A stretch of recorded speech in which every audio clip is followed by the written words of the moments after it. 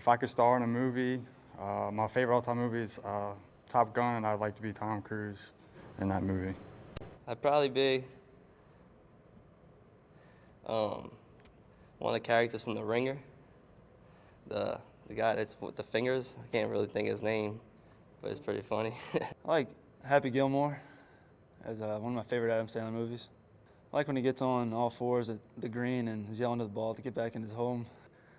Ron Burgundy from Anchorman, because I think I could play that role pretty well. I think I'm very dapper. I think I dress well, so I think I could play him. I will not eat cat poop. Forrest Gump. Jenny, I might not be a very smart man, but I sure do know what love is. That was good. That was good.